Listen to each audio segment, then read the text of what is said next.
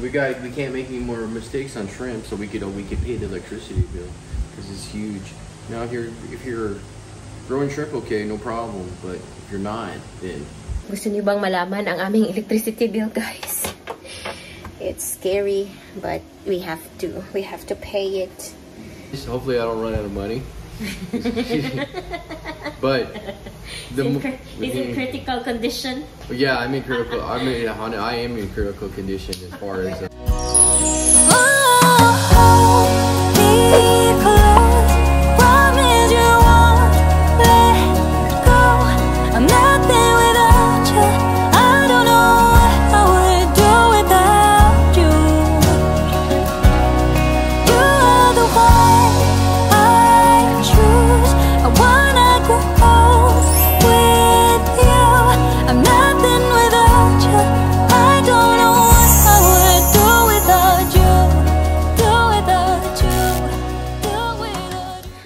Good morning, welcome back to our channel.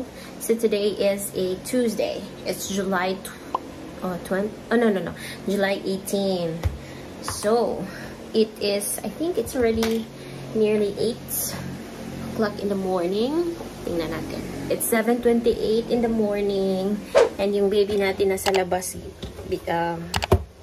Nilagay ko na siya dun sa bouncer kasi gagawa tayo na. We will write a check para sa ating electricity bill because it was already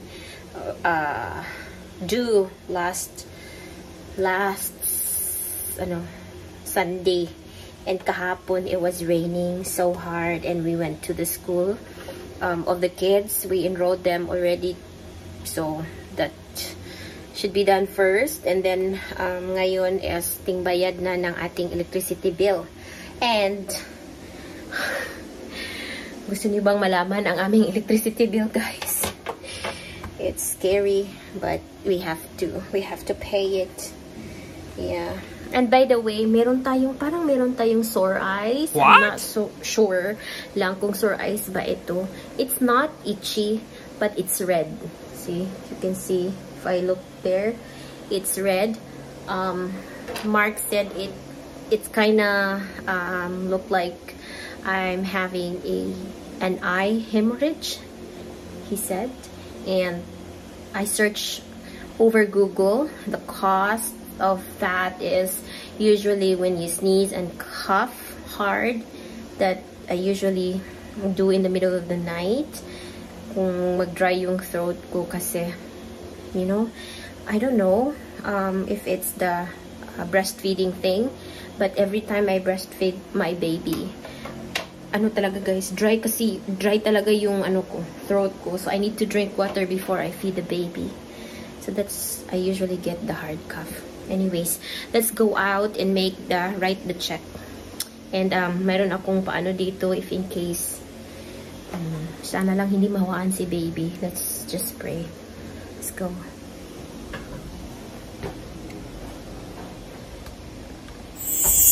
Hello baby. Baby. Hello, baby. Oh, he's holding na. He knows how to hold na. My other baby. So sad, no? Electricity bill, baby. Yeah. We can't make any more mistakes on shrimp, so we could pay the electricity bill because it's huge. Now if you're growing shrimp, okay, no problem. But if you're not, then you guys wanna know how much our electricity bill? You wanna show it to them? So it's the total. Ta-da! 144,339.89, guys. That's 1 month of electricity bill. How can we pay that? We have to sell a lot of shrimps and tilapia. Yeah, you have to sell a lot. By the way, this is the bill of the whole farm, baby, including our usage in the house, right?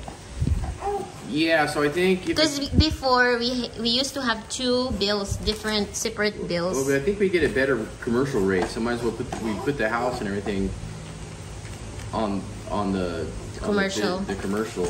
The 3-phase. So what's here in Eleco 2, they charge us how much? Well, when I add up the kilowatt hours and I add up the total that they charge us, it's like 12 pesos and 44 centavos per kilowatt hour. Still high, huh? Still high. I mean, like more power is more like 7 or 8 or something like that. So 7. I thought it's 9. 7. Well, let's say 9. Even if it's 9, it's they're, you know, that's like 30% more for here in the province. So it's pretty high. So as you can see there, guys, at the back there, but they are harvesting tilapia. So we have sellers there waiting. Actually, they are dragging now. What's the estimate there na? Remaining? I'm not sure how many fish there. I'm hoping we got at least a week's worth of fish. So maybe I'm hoping for like 500-600 kilos left. Oh. I gotta start draining that pond. So that we can put new ones. I need to put more fish there, yeah. I need to put more fish there. Alright guys, so I think I have to write the check.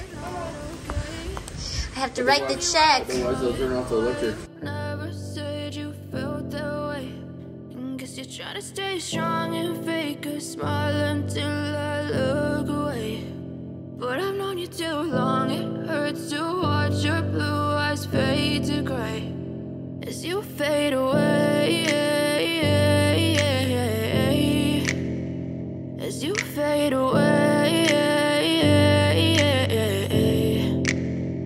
Yeah, I'm about to fade away, cause every time I wake up I feel like it's Monday. Something's going wrong with all the chemicals up in my brain. All of a sudden I don't look at anything the same way. Got a buildup of my thoughts sitting in an ashtray. I'm sorry that I'm so inconvenient, okay. Just let me be me and I'll stay out of your way. I can see the way you look at me, I'm such a disgrace. I never really asked to be brought into this place. You wanna love me? Well then baby have a taste. All the highs and the lows. Good.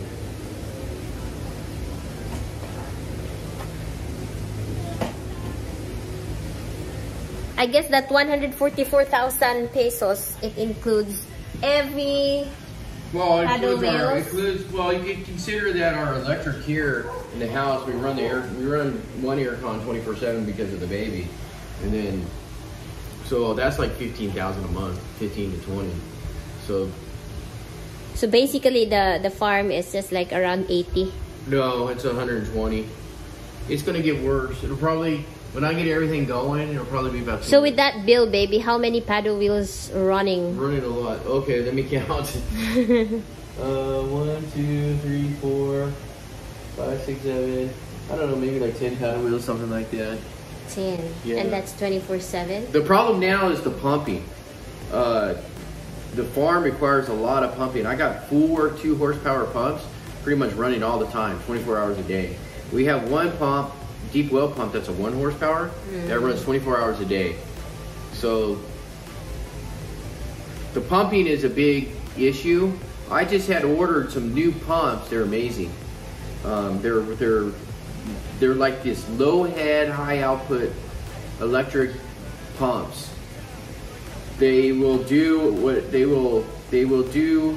twice what a 2-horsepower pump will do for 300 watts. So I'm really excited about those. I spent about 200,000 pesos for pumps. 200,000. Yeah. That will make sure that all the ponds are completely 100% recirculated. And then we could, the problem with tilapia farming is that you have to drain because they breed like crazy. So you have to drain to kill all the fingerlings. Right. They breed in like 4 months. So if you have a bunch of fingerlings, you got to kill them. So you got to drain the pond completely. Well, if you're talking about draining 1 hectare of pond, Yeah. that's huge, man. You got to have serious pumping power. You got to have serious pumping power. And it's too costly. If you run diesel motors, it's too costly. Diesel motors are always breaking down. The electric motors are good, but they're not too efficient because they're more designed for high head, for pumping with pressure. Well, we don't need that because all the ponds are connected. We just need to pump one pond to the other pond. Yeah. So we need these pumps that are low head. They're called low head, high flow pumps. And then we need good technology where it uses very little electricity. So that's what I got. I got these pumps. They're from Pariha. I think it's spelled P-E-R-I-H-A. The koi guys love them. Everybody. Pariha, something like. The koi guys love them. Everybody loves them. I've never really seen them used in a commercial farm. Is that the one we got? Well, we have these little ones. Oh yeah, you saw the new big one we got. The 4-inch. Yeah, it's 4 inches. It puts out 4 inches of water, so like 60 cubic an hour is what they advertise. You never get that. Maybe you get like 40 cubic, but it's still a lot of water for a lot of electricity. So I'm super excited about these pumps. So the farm is pretty much, it's almost done. I got bird net. It's a lot of labor to get the bird net up. The bird net's really important, man. There's so many birds. Anybody that's going to do a tilapia farm, I would suggest you spend the money and get bird net. I mean, they were out there killing birds today. Yeah, I saw that wild duck. The birds are really bad at the fingerling stage, all the way up to like 30. They have to be up to like 30, 50 grams before the birds leave them alone. Yeah. But then the big ones, they get these big birds. They'll sit at the edge and they'll try to catch the big ones. So no matter what, you lose a percentage of your fish to birds. So if you got bird net, your survival rate will go up. So if you got fingerlings, you'll lose most of your fish to birds if you got fingerlings. So that's our problem right now is I'm trying to get solved the pumping. I had to order these pumps special from China because they don't have them here in the Philippines. They have the smaller ones. You could get the smaller ones from Lazada. Those are good too. Those are called Pariha 2500s. This one I got here is, I don't know, it's a different model. They only sell it in China, so I had it special made, special ordered, and so we have 30 of them. I might start reselling them because they're such good pumps. Maybe somebody. Reselling? Yeah, I might. Yeah, because nobody's got them.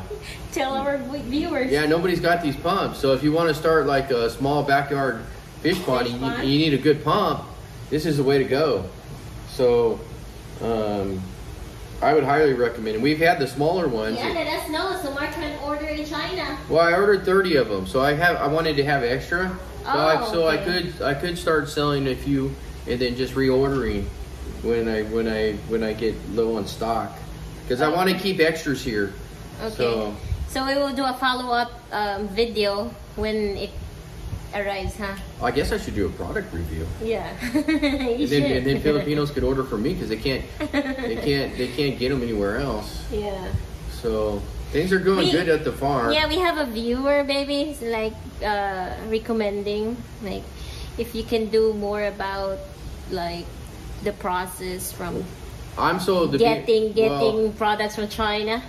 It's just like Mark is so busy, he has no time to do that. Yeah, I have to keep an eye on this farm, so I'm not. I mean, Aveen's doing the vlogging. I don't really have time unless I hire somebody to just follow me around. And then still, you got to do the editing, and that takes time. So I just don't have time. Things are going well here. Of course, when you start any business, it's hard because there's lots of learning mistakes. So we've gone through the learning mistakes, and we're starting to see the production go up and up and up and up. And then it's just a matter of, I think we're there.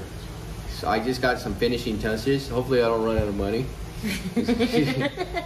But is in critical condition? Yeah, I'm in critical. I am in critical condition as far as change. How much?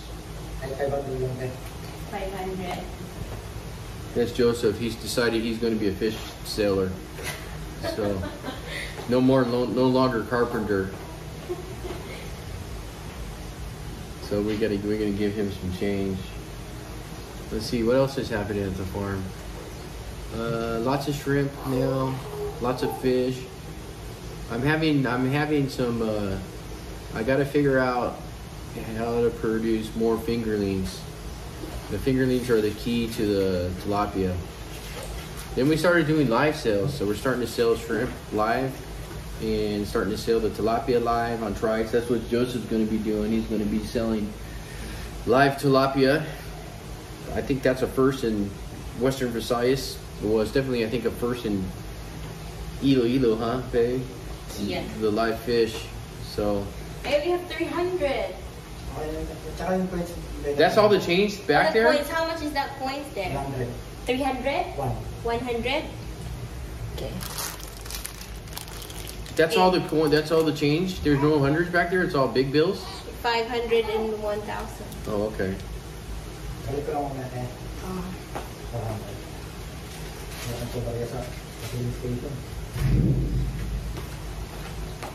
I guess I haven't done an update on the farm in a long time. The guys are learning. I guess the guys are learning, especially Billy and B-Boy. They're really learning about the farming now. They know they've become experts on killing shrimp. So they now know how critical things are. So it's important. It's important for. Then we got some new people. So, matter of fact, I probably should get busy. I'm gonna let you finish up because Alright. I need to go watch things. Okay.